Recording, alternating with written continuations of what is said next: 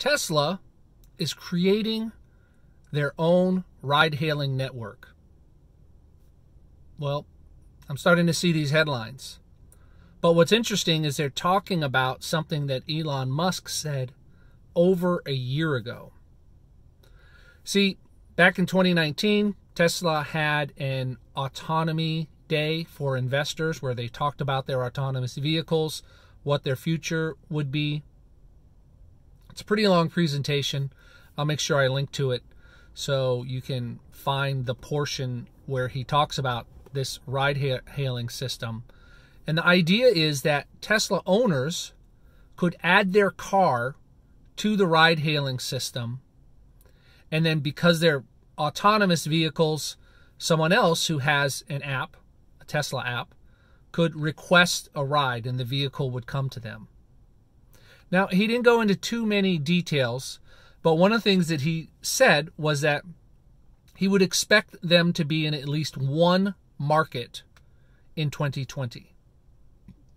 Part of the problem is with regulations and things like that and getting states to that. Well, let's reset. There are no federal regulations regarding fully autonomous vehicles. And so different states have different laws, and even different municipalities in states have different laws. So this is difficult for Tesla to navigate when it comes to fully autonomous vehicles. But is this something that people are ready for? Do you want to get into a vehicle and let it drive you somewhere without someone behind the steering wheel? Now, what I suspect the deal was is that the ride-hailing would be, hey, I would like to go for a ride somewhere, and I would request someone's Tesla, and then I would get in and drive it. And the only thing the autonomous vehicle would be doing is coming to my location. I have to admit, that sounds pretty cool. It's a great way to drive a Tesla when you don't own one. But I would be concerned if I owned a Tesla. If I had paid $85,000 for an electric vehicle, I don't think I would want it driving around without me in it.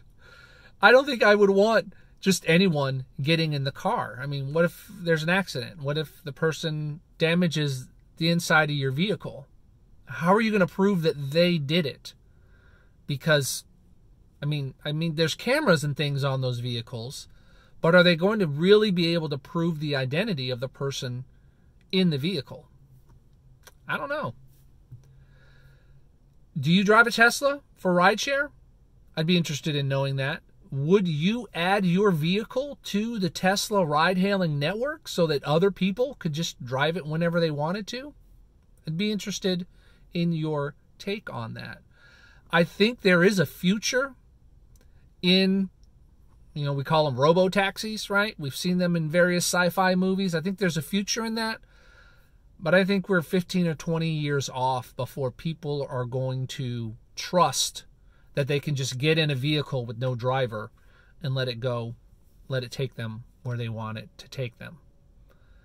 Hey, my name is John from Upstate, and just remember, if you're in a small market, it doesn't mean you need to settle for small profits.